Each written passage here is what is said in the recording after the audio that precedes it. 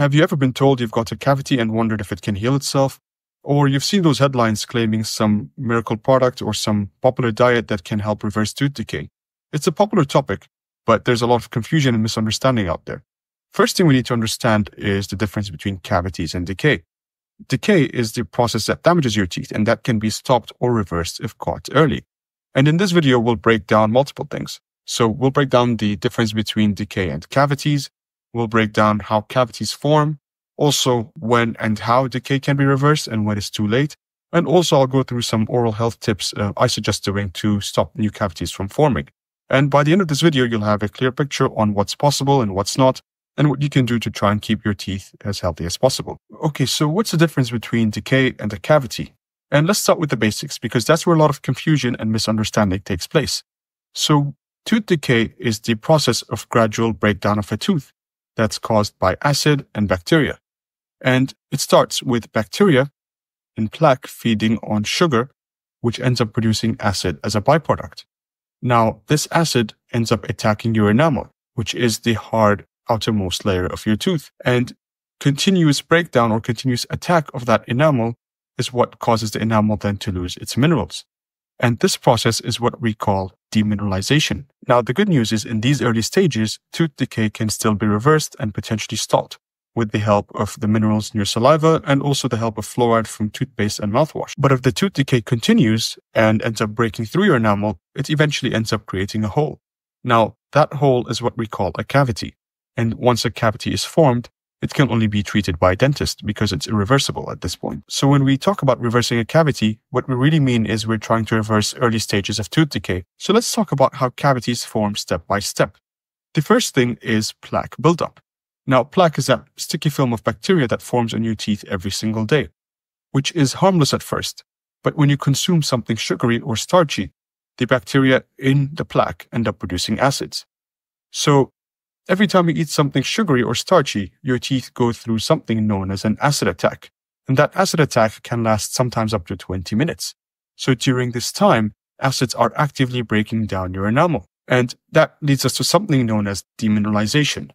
So if you don't give your teeth the minerals they need to recover, such as minerals from your saliva, fluoride, or from your diet, the enamel then starts to weaken.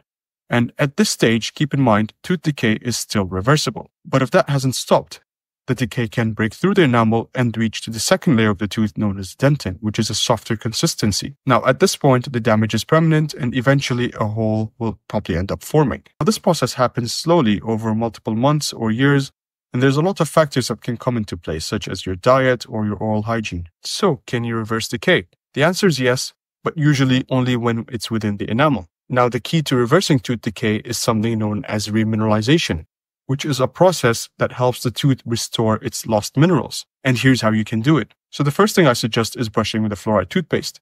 So that should be done ideally twice a day. And fluoride is very effective because fluoride helps enamel regain its lost minerals and also helps the enamel build itself back up. The second thing is your saliva. Now, your saliva is like your mouth's natural defense system. So it neutralizes acids. And if you have a dry mouth, what I suggest doing is possibly chewing on sugar-free gum, especially something that contains xylitol, because you want to increase that saliva production. And the third thing I suggest is dietary changes. So cutting back on sugary or starchy foods helps reduce the number of acid attacks your teeth go through. Foods such as dairy products, which are rich in calcium, help strengthen your enamel. And the fourth thing I suggest is using a fluoride mouthwash. Now, I suggest using a fluoride mouthwash, but at a separate time of day to when you're brushing, just because you don't want to wash away the fluoride or the concentrated fluoride from your toothpaste. Now, let's talk about when it's no longer possible to reverse a cavity. Now, when decay breaks through the enamel and reaches to the second point, which is dentin, that's when you might be looking at potentially a cavity forming. And that's when remineralization is no longer possible. At this point, the cavity has to be cleaned out and filled by a dentist. Now, sometimes, if the decay goes deeper to the point where it reaches the pulp, which basically is the center part of the tooth that contains blood vessels and nerve supply, you might be looking at a root canal treatment. And if the damage is too severe or extensive, you might be even looking at an extraction where you lose the tooth.